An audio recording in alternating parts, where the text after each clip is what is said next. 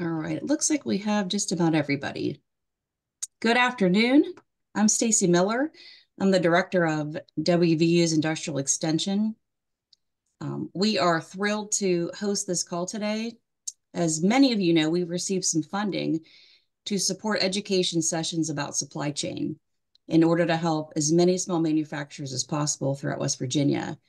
We know the more we make here in America, the stronger our manufacturing economy becomes. So the goal of this session, along with the 4 additional ones that we're going to host, are intended to provide you with information to understand what supply chain really means and how our West Virginia companies can use a practical approach to entering new markets if you're interested and if you're capable to do so. We currently don't offer any supply chain services, framed up in that context.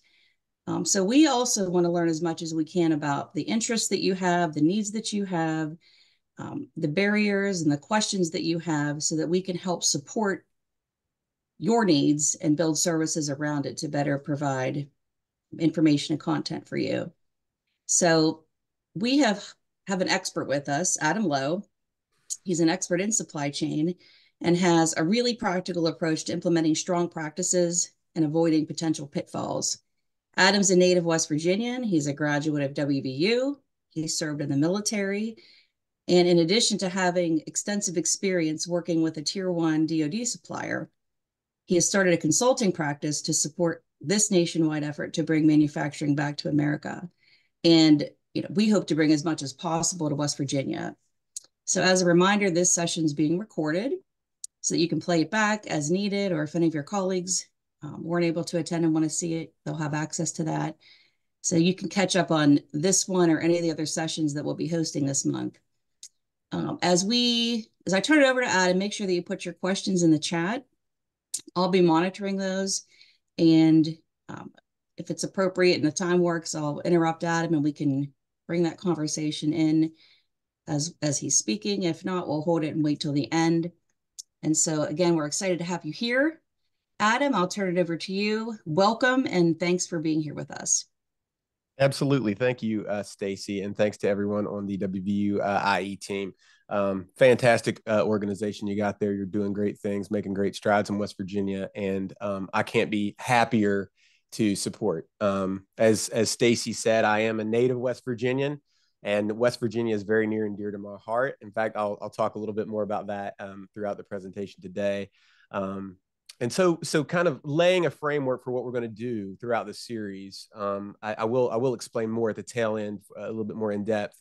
But up front, what we're looking to do, or what I was looking to do here, is to kind of go on a journey of sorts, from supply chain thinking, how you can look at a supply chain as not being a separate entity from your group or stovepiped in any way, but it's actually a very integral part of the overall operation. So we're going to talk a lot about that. We're going to talk about, like Stacy said, some advantages, some perhaps disadvantages and ways you can operate your supply chain and things, and how to fix those.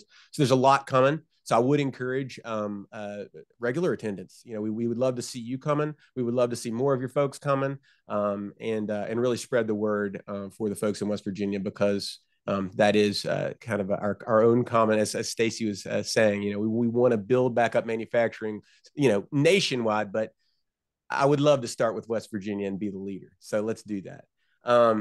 So I hope everybody can see my screen. Let me know if you can't. Raise a hand or holler. So I'm just going to go through and so kind of Adam, explain. we can't just yet. Okay. All right. Let's see if I can go back in and share again. Maybe it got kicked off there. Yep. Let's share. Well, let me know if you can. We're good to go. All right. There we go. Technology. Fantastic. We'll talk a lot about technology in number 5. So if you stick around that long with me, we'll start talking some tech and future states. As Stacy said, I am Adam Lough. I'm from the state of West Virginia. I'm not going to go through this because I've got a lot to say. This is just a snapshot and an overview of what we're going to chat about today. It's just a quick introduction. And then we'll get into leveraging your supply chain in your business and big picture thinking. So like I said, this is a thinking session and kind of a philosophy section of how we're going to look at supply chain in the big picture, in the large scale. Supply chain, it means a lot of things to different people depending on where you are. Some organizations have very tight supply chain, and some, as far as a definition goes, and some are very broad. I'm going to go from a very broad perspective. But first off, who am I, and why do I matter? Let me get some of this moved over so I don't have a bunch of stuff there on the screen. So my name is Adam Lough. I did go to WVU in 2008. After that, I went into the United States Marine Corps. I've had many jobs in both related and not related to supply chain. I've been in manufacturing for the past 8 years at a defense contractor, one of the top 5 defense contractors in the country. I've been in many different roles there. I've been in production. I've been in on manufacturing general management. I've been in supply chain management. That's where I actually am today. That's my day job, and this is my mission job. This is my favorite. This is my heart job. Is what I get to do in my consulting practice. So look forward to kind of giving you some of those knowledge and hopefully giving you an edge out there. I did go back to WVU for my MBA in 2001. After I got out of the Marine Corps and was actively working in manufacturing, which was fantastic to get a little bit of experience under my belt and then go back and see how the business training at WVU could apply, and it very much does. So I would encourage anybody who's thinking about maybe going back, go back. It's worth it. And then I started Orchard Street Solutions. That's the consulting practice that I operate, and I'm essentially all things business, and to a degree. I'm manufacturing focused. I'm management focused, strategy and operations focused in that practice. And so then I highlighted my why, and this is where we'll kind of start. Again, big picture, philosophical thinking. Most companies have a value a set of values or missions or visions, or what lots of different companies call it different things. I call it my why. Why did I start my consulting practice? Well, my why is to support the businesses in the state of West Virginia and the surrounding areas, specifically so that they can go out and hire people, hire family members. My family members, it's likely, because I have a ton of family in West Virginia. So I want the whole economy of the state to do better for the families in the state of West Virginia. The reason I mention that is because that's my guiding principle. So as we're talking about supply chain, we're going to be connecting in the supply chain to your company's guiding principles. And if there's a disconnect there, it can cause major issues. So as we're thinking through understanding your company value, your company why, your company mission or vision, and aligning your supply chain is extremely important. Let me advance here. So the quick supply chain overview, I mentioned it a little bit earlier. You have a wide view, which is my view. There's a narrow view, and that's more of a historical view, kind of a stovepipe view of supply chain. You have a supply chain person or a supply chain group, and they go out and get material for your company, and that's just what they do. They don't need to be involved in the other practices. We just want them going out and either getting a purchase order on the books or finding a vendor or something like that. So that was fine, and it's not a terrible way of operating. But I believe you lose a lot, especially in today's market where you need speed, you need communication, and that's extremely important. So lately, the supply chain view, kind of industry in larger industries, has been kind of expanding to be more integrated with operations. The speed of business, you'll hear it called. We got to go faster. We got to move quicker. We got to make better decisions. All of those different things. So that means the supply chain organization has been less stovepiped, and it's moving further in that direction to be more integrated in your operation from start to finish. So it's very, very wide. And then you do have what's considered an internal and external supply chain. So internal supply chain is the way I frame it out, is kind of building what you do internally and passing it along internally to yourselves. That could be lower level items that you build that go into a next higher level item, and then eventually you sell it off. So you're kind of supplying yourself internally.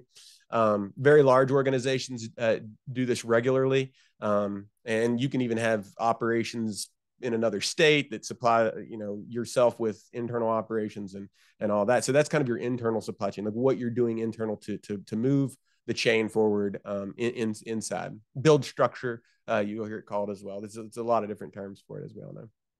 And then, the key point there is that supply chain really these days touches everything. And that's how we want to look at it, so that we can leverage that.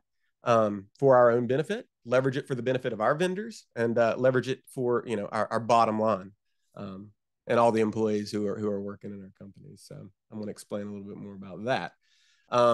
Leveraging your supply chain. And actually, you know what? I'll stop because I have to remember to stop. And if there are any questions, I'd be happy to hear them. I want to at least give a pause because I can get going. Yeah, Are nothing's there any coming in the questions? chat. Nothing's coming to the chat All yet. right. Very good. Well, I'll keep on rolling then. And if you Okay, do I'll have keep you questions, by all posted. means, I will. yeah. Thank you. Thank you. Yeah, just holler at me, raise a hand, send a signal, and I'll shut up for a second.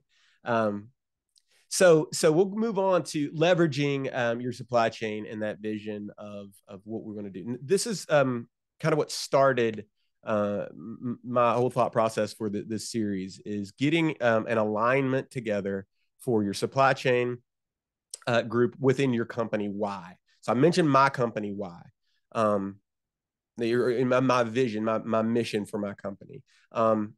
What it creates is an element of alignment within your company that you can use internally to for motivational purposes and all those good things, so that you're all marching to the beat of the same drummer. So the way that works specifically with your supply chain organization is just shows that you're operationally in alignment. And then also it's the view both internal and external of whether or not you are operating kind of congruently as a company. And I wanted to kind of highlight this piece because oftentimes we have a very great alignment with our values and our mission internally, because that's our operations folks. We talk to them every day, and so they're kind of it's easier to communicate that why. It's easier to communicate that value, and it's easier to operate within that structure. When you start bringing in vendors, or you become a vendor and you're in someone else's kind of supply chain, it gets a little bit more difficult. What I've seen historically in supply chains is you have an internal mission potentially, and then when you try to bring in vendors, they might not fit within that internal mission. So in order to stay kind of in alignment together, explaining throughout your whole organization, including your supply chain, your mission and your vision, is really important when they're reaching out to bring on vendors as well, because it shows that there's a standard for how you are going to bring on, and how you want to display your company to the world. So in practice, what that might look like is, if you are a company who holds uh, environmental issues, let's say that's one of your key values, is being environmentally friendly, and then your supply chain department person, procurement, your vendor selector, goes out into the world and finds some very, very awesome vendors who just don't fit into that scope. It's going to be a messaging that is incongruent within your employee group. It's incongruent with your company values. And you're going to lose your messaging there. So your supply chain group actually reaches outside of your company. So I was mentioning earlier, it's a little easier to align the value with your operations structure internally. It's a little bit harder to ensure that your vendors are falling within that line as well. So since your supply chain is reaching out and reaching those vendors, making sure that they have a really strong understanding of your values can dictate, like, maybe a vendor that they don't even entertain a bid for, because they don't source their materials the same way you would source your materials, and that's a key element of your value. So alignment is extremely important. For employee and customer and vendor view, that's kind of a similar view. For your employee view, you don't want to send the wrong messaging. Like, yes, we are environmental elements are very important to us, but we're going to source this material from whoever we can get it from. Don't care what they do with the environment. That's a messaging it makes it hard to leverage that as a motivator for your employees. So your supply chain there can have a big impact on the motivation of your operations employees by saying, well, we get this stuff from this vendor. We know they're not clean. We know they're not. So as long as your structure and your alignment is accurate, it's going to help everybody to row in the same direction. Another thing, which is important. And I don't know that folks look at this in all organizations. Some do, but one way you can use your supply chain is to leverage who you're working with, how you're working, your vendors, the people your customers. Look at what they're use that source to get a foot in the door and understand potential other products that you have the ability to make that your customers or your vendors might need. So you can, in discussions with your supply chain folks, when you're sitting down and you're doing terms and conditions, or you're doing, maybe a quote or a bid for a another group, you can learn a lot. You can use that as an opportunity to kind of fill out where there might be other areas that you can expand your business with that vendor or with that supplier of your own. I've seen many instances where company gets together, they think we've got this vendor, they're supplying us with a particular material, this is all well and good. Later on down the road, at some point, they learn that that vendor is really struggling getting a certain part from their sources. They don't have regular deliveries, they don't have on-time deliveries. All those things are impacting their ability to sell other stuff, and it's just through that communication and that relationship you have. Well, if you have the ability to potentially create another product line, to support there, and it won't always happen, but if it does, that's another source of revenue that you might not have ever learned if you weren't really thinking about those supply chain positions as a strategic way to look into other realms and find out what is possible for your group. So that's one way that you can kind of continue those discussions, reaching out, looking at wider ranges of what you can do with your operation, and that with the foot in the door of supply chain and being out into the world and reaching out into the world, and not being so focused internally, that's a way to definitely leverage those feet in the door, as it were. And then solution creation. This is another a big one. So everything we do in manufacturing is providing a solution to a problem. It's what products are. You need something, you want something, you have this lack of something, so somebody's building it. Another way we can look at that is, what problems are we seeing in the market? What problems are we seeing our vendors have? And how can we create solutions for this? How can we make it easier for our customers? How can we make something easier for our vendors? That's something I'll explain a little bit more in session number 3, talking about best practices. How can we support our vendors? A lot of the times it's very easy to set up a contract, you have a delivery date, it's all well and good, and then you kind of forget about it and hope that your vendor delivers on time. You might have some regular communication with them, which is good practice, but you don't really start digging into as many of the issues that they're having and looking at a way that you can potentially help them.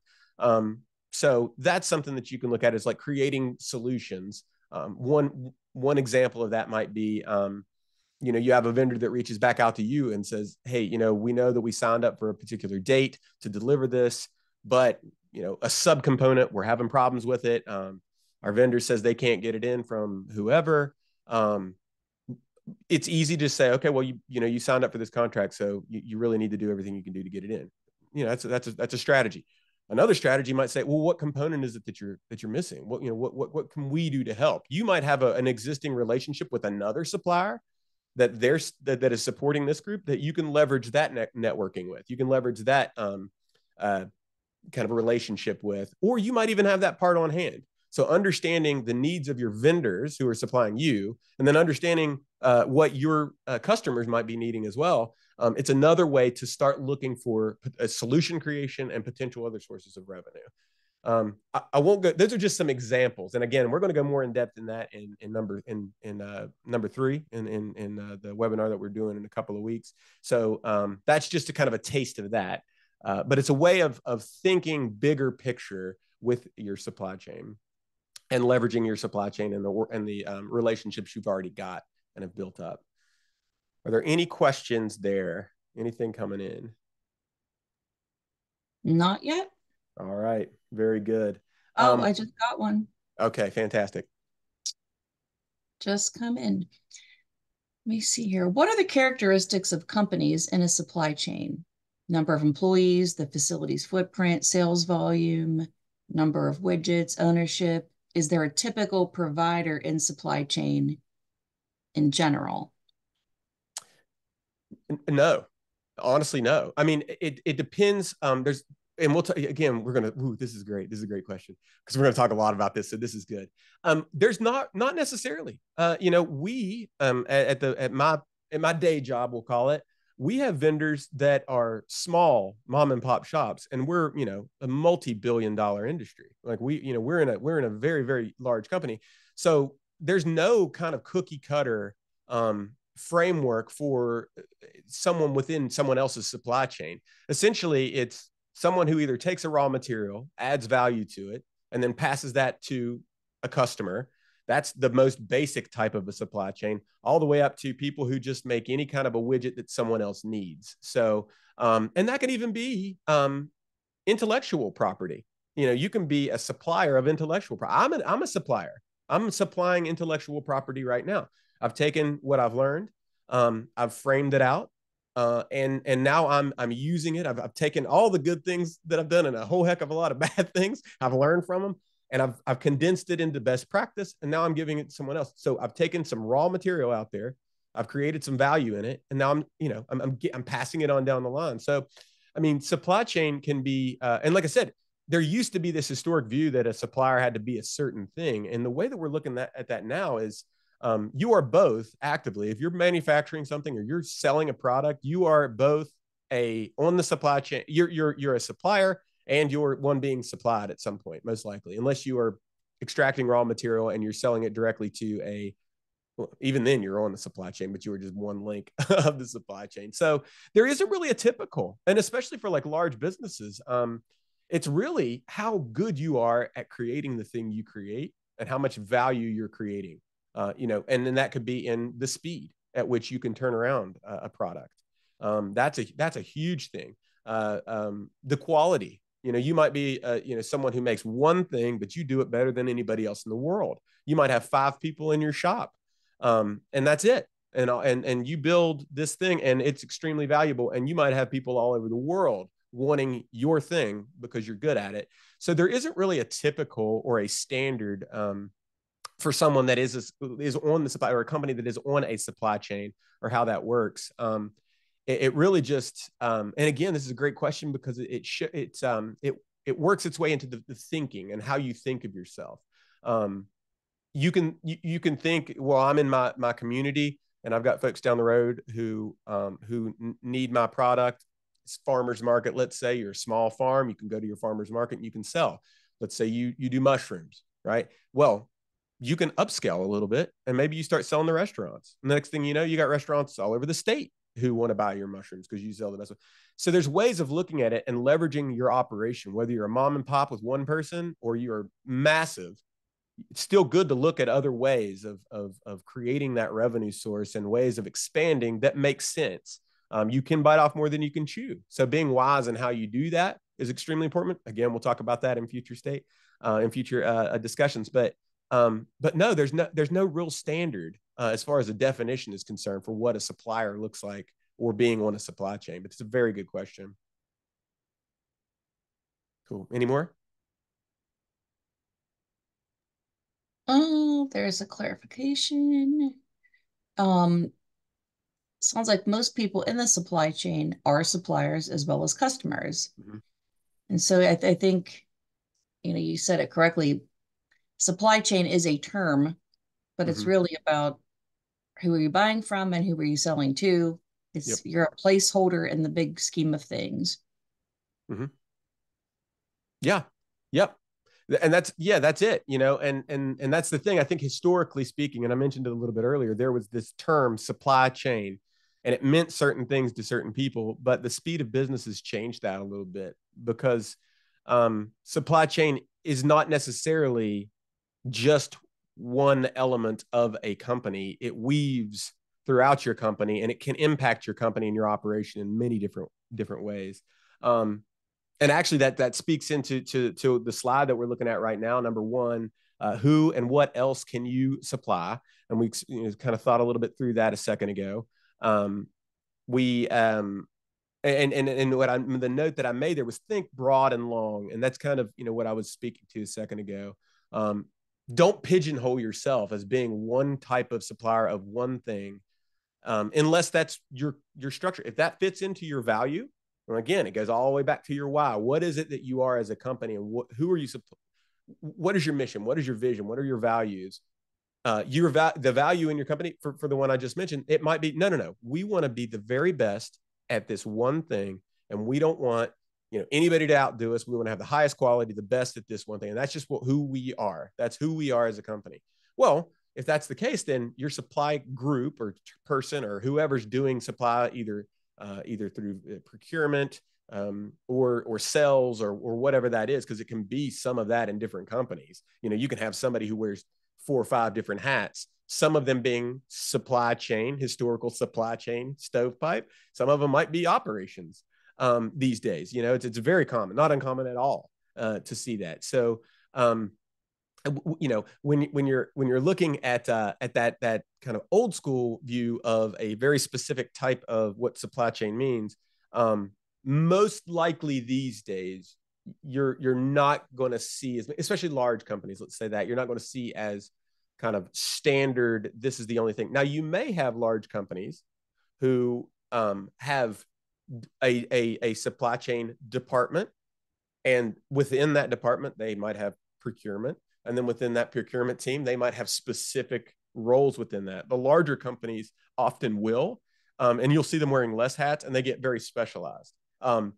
Given a little plug for next week, if that's something that you're not as familiar with, next week I'm going to be doing essentially a supply chain 101 terminology class, and I'm going to try to make it as interesting as possible and not dry, because it can get dry when you just talk about definitions. But if you've never sat at the table during a terms and conditions discussion, or you've never been involved in kind of a wider procurement, vendor identification, or vendor quality, or all of these different discussions that are maybe standardized in a larger company, this will help you to sit at the table and kind of know what you're hearing when they're using certain terminology. So I would advise coming into there and checking that out if you fall into that category.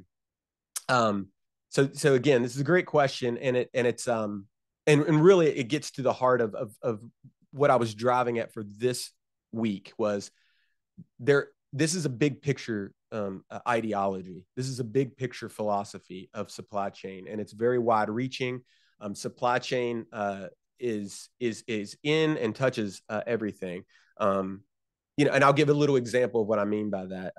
So operations speaking, you might say, well, we have an operation that builds our material. How is that supply chain? Well, for one, you are on the supply chain because you're a part of the organization that is building a product to sell it to someone else. And you are on the supply chain because you're getting material. It might not be your job to go out and find the vendors, to get the material, to bring it in, to store it, to give it to the floor. That might be where you take over. But think about this. So let's say you have a machine on your floor that goes down, and it's going to be down for 4 or 5 weeks. Well, if you can find a way of communicating that out to your supply chain group, there are benefits for them to understand that, because they can say, well, we have purchase orders that are coming in during that 4 or 5, 6 week downtime that we can put on hold, and we can focus on other elements, and we don't have to focus on trying to bring in that material if you're not going to be able to build with it at all anyway. There are other fish that we can fry. So having that communication channel and kind of breaking down the barrier between your operations group and then your supply chain group, that can give you some efficiencies there. For one, it can save you money on carrying costs potentially. It can help you get, let's say you have a vendor who's giving you 2 pieces of material. They can focus their time and effort on the piece that you actually need to build with. If you're going to be down for 5 or 6 weeks, you don't need that other piece. Well, they can focus their manufacturing capabilities on what you do need. So there's a lot of benefit for having that wider view of supply chain, that wider view of communication and understanding across the board. Again, especially in our business, the way we're working today, where deadlines are so incredibly important, and supply chain, especially with COVID, and we won't even go into all the things that happen with supply chain there. I mean, we'll touch on some of it, but where we were seeing, deliveries late by months. Well, I mean, that can completely destroy, your build schedule and whatnot on the floor. So again, that's a communication piece. I'm sure there were people going off the chain, I guess no pun intended, trying to communicate that with their manufacturing floor and their operations from supply chain groups. So understanding that there are vendors that are out there that aren't going to be able to deliver because of, the COVID, thing that hit us all. And explaining that and being able to communicate that, if you don't have that piece that's running through in a big picture way, in a big picture thinking, overall organization thinking, you're going to miss some things. You're going to have folks waiting out there on the floor for material that's not going to show, right? Just a way of looking at supply chain and how it runs through your entire organization, and how you can leverage information from all areas to help each other out, and to help your vendors out, and to help your customers out. It's just, again, it's getting back to that bigger picture. What is supply chain at a top level, 1,000-foot view, and then how can we leverage it strategically at a 1,000-foot view in order to make a better operation on the floor? The better operation on the floor is going to come in session 3 and session 4. So come back for those if you're interested. Speaking of that, I'll go ahead and run down the list here. This is a good intro to my next bullets. So next 4 sessions, I want to give a bit of an introduction so that you know what you're looking at. Supply chain. What is supply chain? That's the first one. That's kind of the 101 course that I'm going to do with some terminology. And it's going to be ballpark terminology. It's not going to be out of a textbook. It's my understanding within several different roles that I've had in the industries, in multiple industries, kind of an overview of what to think about when you hear these terms. And I'm going to walk through kind of a fake manufacturing company and the different levels, everything from concept to development to ordering or planning to ordering, all the way through to building to supplying your customer. So I'm going to kind of walk through some scenarios, and in those different buckets, I'm going to talk about different terms that you're going to hear. Now, is it going to be exhaustive? Absolutely not. Is it helpful? Yeah, I think it will be for most, especially folks who might not be in a supply chain specific role, but it will help you to be able to connect some of those terms that you might hear if you're discussing your product or deliveries with a supply chain person. You might hear some terminology that isn't familiar. If let's say you're in manufacturing floor and operations, it can kind of help you say, oh, okay, so that's what he was talking about there. That term, I know what that means now. I know how that works. So I would definitely encourage anybody who's within those kind of multiple hat wearing groups, like a lot of us are. I would encourage you to come to that one just so that you can hear some of that terminology that is supply chain specific, but is woven into an overall operation.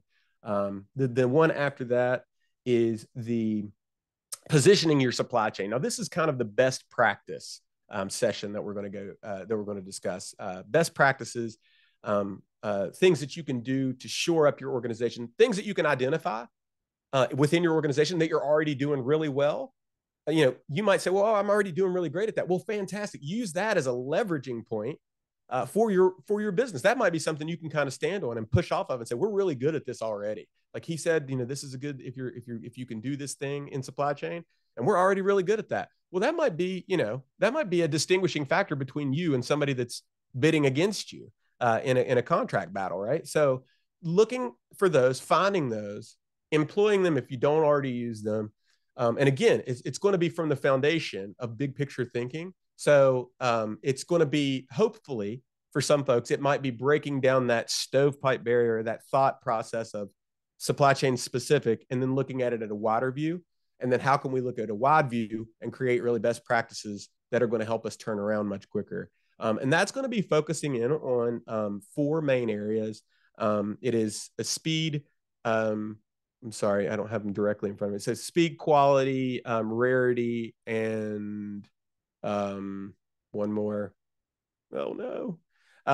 But focusing in on four of the main areas that make you a distinguishing a group to be someone's vendor.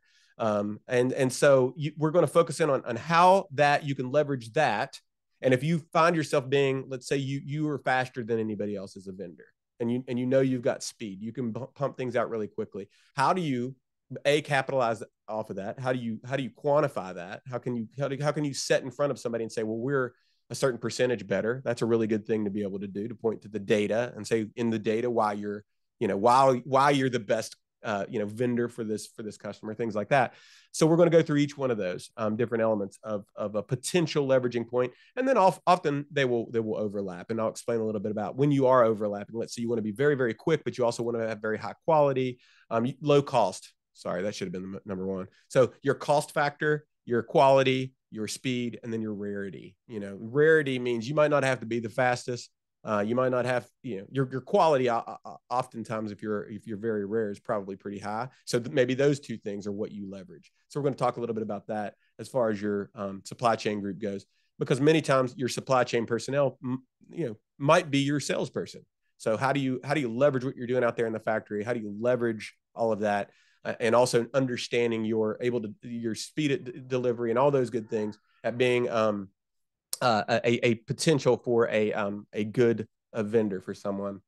Then we'll go to the opposite side and talk about the common pitfalls to avoid. So this is more of the how do you evaluate your organization right now, your standard supply chain practices, and then how do you identify those areas that are opportunities for you to improve, and then how do you fix it? So this is the session number 3 and 4 are much more practical. They're less big picture thinking. So if you're not philosophical and you're not big picture, that's totally fine. We're going to jump into more of the practical, logistical elements in session 3 and 4, and help you identify those areas and then create those systems that you can use. I'm very systems, a believer in systems and processes. How do you create systems and processes for maintenance? And how do you create systems and processes that improve over time those elements of your supply chain that might need improvement? And then finally, and this one's going to be fun for those of us who are futuristic thinkers, we're going to think of the future of supply chain. And this one's going to get a little bit theoretical, I will be honest. But what I'm taking is I'm very heavily invested in my current company's future state. So I like to have those meetings and those discussions with folks. And so I've been privy to a lot of potential changes in technology, in tooling, in practices and processes and thought and all these different things that we're going to be using in the future to improve our operations. And it's also going to play a big part in how we improve our supply chain strategy. So we'll talk a little bit about that in the future of supply chain. So move on down to the next slide. Another thing I wanted to plug, I didn't want to leave this one out. This is in March 6th. They put together at the WVUIE group, they put together a fantastic event for folks as well. So this is kind of the supply chain series that I'm doing is a series of 5. This is being the first one. This will be the next kind of step in that. And it's on March 6th, they're having a manufacturing roundtable. And I'll go ahead and pull up a little blurb because they did such a good job with this. This is the manufacturing roundtable that's going to be going on March 6th in Martinsburg, West Virginia. So got a panel there. And I promise I won't be offended if you walk out during my section because you've heard all 5 of my sessions and you don't want to recap. Go get you some coffee. That'll be totally. You won't hurt my feelings. But I would definitely encourage signing up and going for this. It's going to be fantastic. We got some great speakers there who I am extremely excited to hear talk and learn from and just be a part of that discussion that's coming up as well. So now, Stacy, I'll kick it back over to you and ask you if there are any questions that came in or if there's anything else. There is a few questions. Awesome. One is related to areas that can be avoided, but he said that since we know we're going to cover that in session 3, he'll jump in on session 3 for that. All right. But one good question that kind of relates back to something that you said at the beginning when you were talking about the alignment and the why behind your mission. Would you add strategic partners providing solutions to your customers as part of that alignment? Yes. And I might ask for some clarification on this because are you asking for vendor, like as far as being a vendor, being a strategic partner for you and whether or not their, I guess, foundational values are the same? Is that the question? And we'll see here. Because I can talk about that piece while you find out. Because I would say yes, to a degree. I mean, you're not going to be able to know everything about every vendor that you have. You're not going Right. to know their internal practices and everything in they source. But what I would say is it would be a wise decision to have a strategy in place for if someone falls outside of that scope and you find out about it downstream, how do you handle that? How do you communicate that? What is your strategy for that communication? I mean, do you cut them off as a vendor, or do you give them the opportunity to get in line with your vision and go? That has to be something that you determine. And how, I guess it's how egregious is the offense, something that I would ask. But like, it is important because it is, as I'm sure there's examples that can come to mind for everyone out there. Sometimes a subcomponent, or sometimes there's an element um, of an organization or a group that gets a bad reputation because of something they really didn't have anything to do with. They really might not have had control over it, but there was an egregious enough offense from secondary group that rolled up to them, even a contractor for them that did something outside of their scope.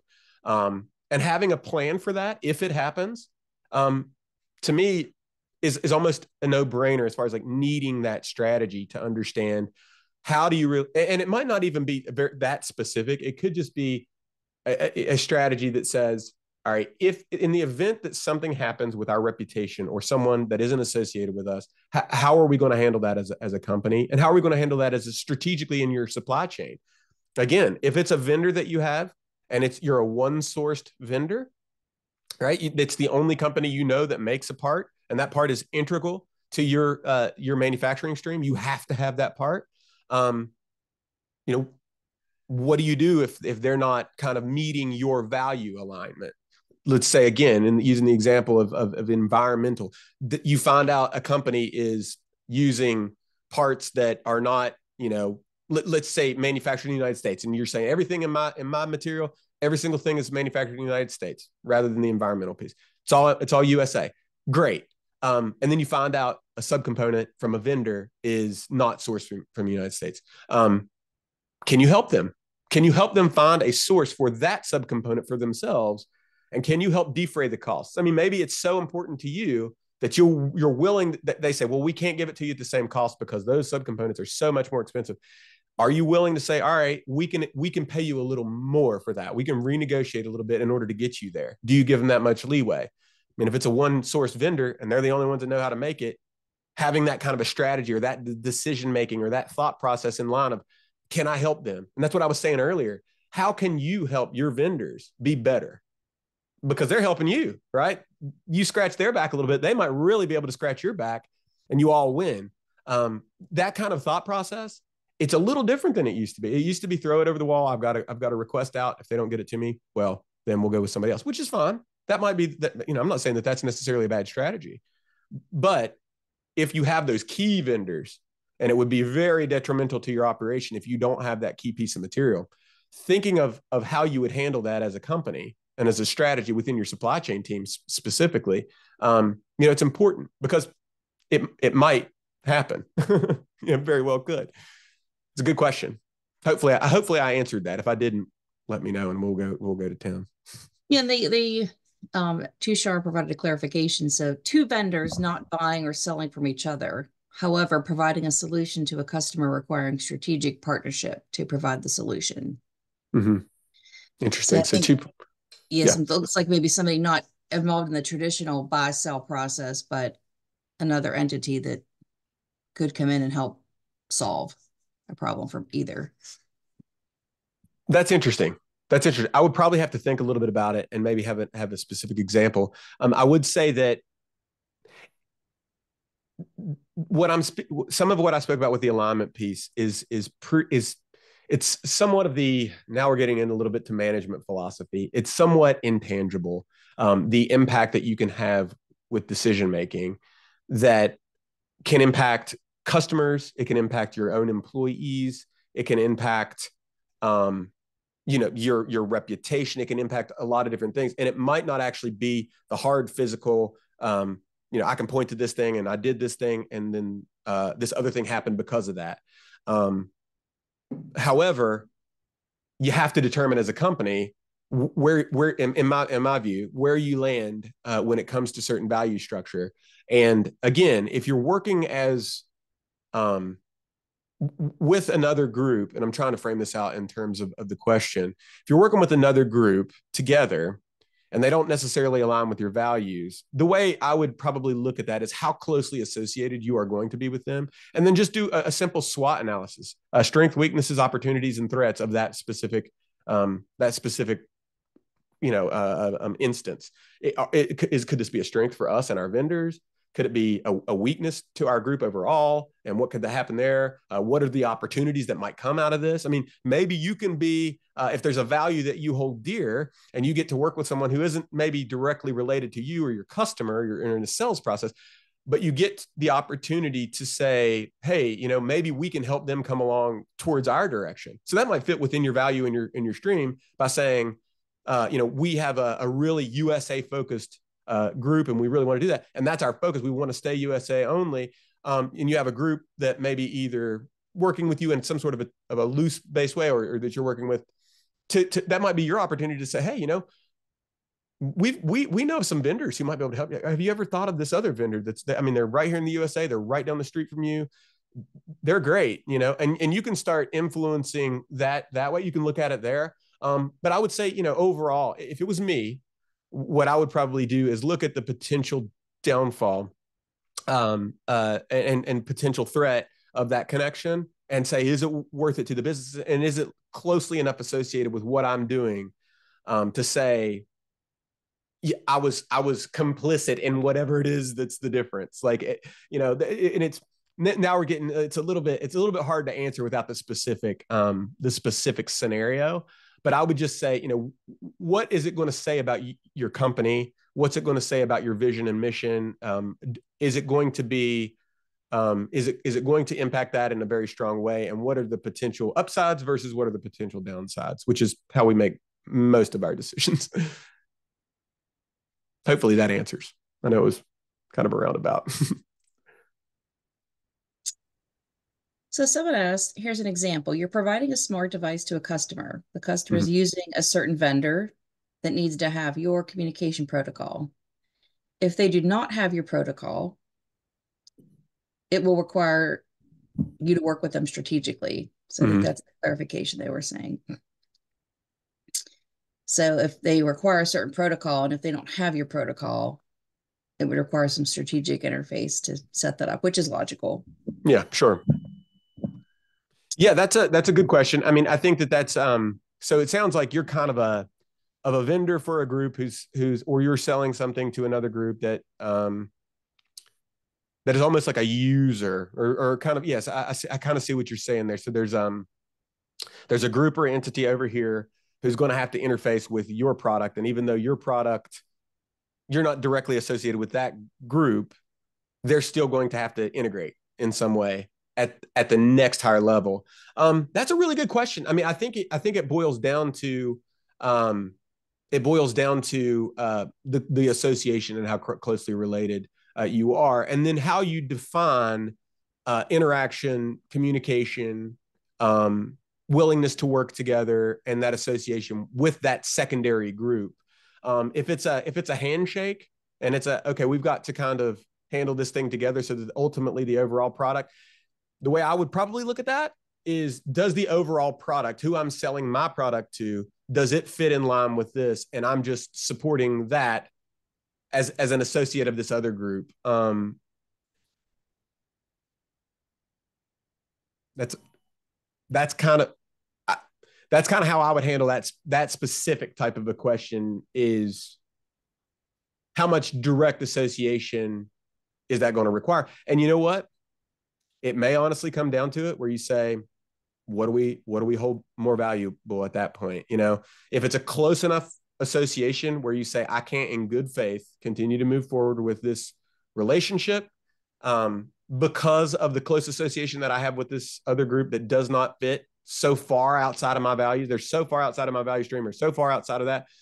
That's a determination that you'd have to make individually at that point. And again, it goes down to your strengths, weaknesses, opportunities, and threats analysis of it, and saying, is this threat big enough, or is it enough egregious enough against what we stand for as a company to do that? Or can you say, listen, this is how we can sleep at night by continuing to work here, we are so loosely associated with that group.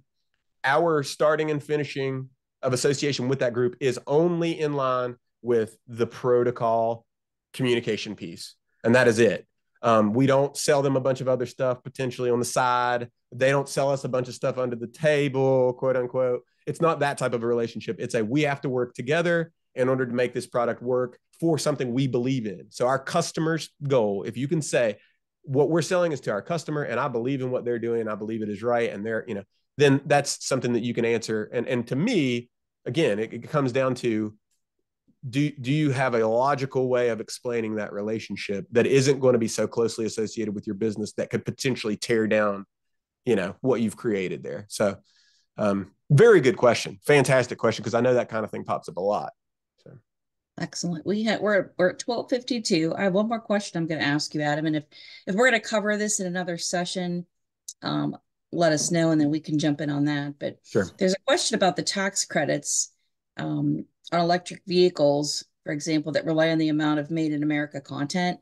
So what happens if a customer who's relying on the tax credit learns that the supplier did not adhere to the made in America requirement? So say, they supply a battery and found that the cathode is made in China. Is there a requirement to notify somebody, the customer or somebody else to reveal, I guess, that there's a component not made here? That's a fantastic question. I would say that type of a and you'll probably hear me say this in other sessions, but I'm very much a stickler for planning and strategy. So this falls into that category as well for me. Creating a framework of what you're willing and not willing to do, and having potential flow of problem solving. So the way this would fall in, as far as my concern, or where I would stand on this particular question would be, what are your protocols? Is this just a messaging element, or do you, within your industry and within your company guidelines, do you have a set of policies and rules that says absolutely not? Because you could have governing policies for either your industry that you need to know about. You have governing policies for your particular company that you need to know about. Some of them, if you're associated with government contracts, they very likely could be laws. So you have to get really into it. That I'm not going to speak about, because once it starts getting into the lawfare of it, I'm not qualified to speak to the law. But when it comes to just common practice on how you practice yourself within your company, if it's just, hey, we say we're USA, but there's no governing law about that. If it's just a best practice for your group and it's the way you want to image, I would say having a chain that you would filter that through up through your managerial scope, including your marketing department, your strategic vision department, whoever that might be, your CEO. For a smaller company, it might be the owner, CEO, and his business partner or her business partner, and a couple of managers, whatever that looks like. But having a process of, when we see things that don't fit within the way we want to operate, how do we define the question? How do we define the issue? And then what elements are we going to how are we going to filter that element through our ideology, our operations, and the outcome could be is, okay, you might be honest and say, hey, we didn't know. And this is totally would have to be, again, this is just off of the cuff, but you might say, yeah, to your customers, listen, we didn't understand this, and here's how we're going to fix it. Here's what we're going to do. So creating a strategy for that, but having a foundation in place that is kind of like, what are your processes and systems in your organization for addressing a problem like that? Like, what do you filter it through? How do you make that decision? Having that in place before that crazy scenario ever happens, having that in place to say, here's another issue. We need to feed it through this system of thinking. Okay, step one, we define the problem. We look at it. What could it affect? How could it affect those things? What are the positives? What are the negatives? And filtering it through that system of questions. And then you get to your ultimate answer of, that part, we didn't know that part wasn't there. We do now. So once you have the knowledge, you have to determine what's your path forward. Do you continue to say, All right. And I'm not even to say that you can't change your company missions and values to say, you know what, 20 years ago, this made a lot of sense for us to have this as a value. Let's reevaluate. Um, and have us and what I would do, it's almost like a constitutional republic where you have, the things that you have solidified as who you are as a company, those should be really hard to change. The operations and how you get things done and your strategy and elements of policy, those might be a little bit easier to change. So, but if you create a framework of how you change that value, 95% of people have to agree that we need to change this.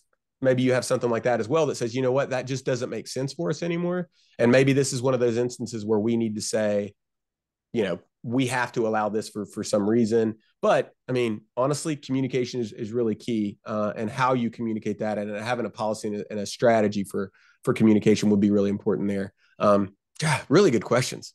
That's a tough one. That is, and I was thinking about what you said, and for those of us that are, think in the ISO realm of 9001, Mm-hmm.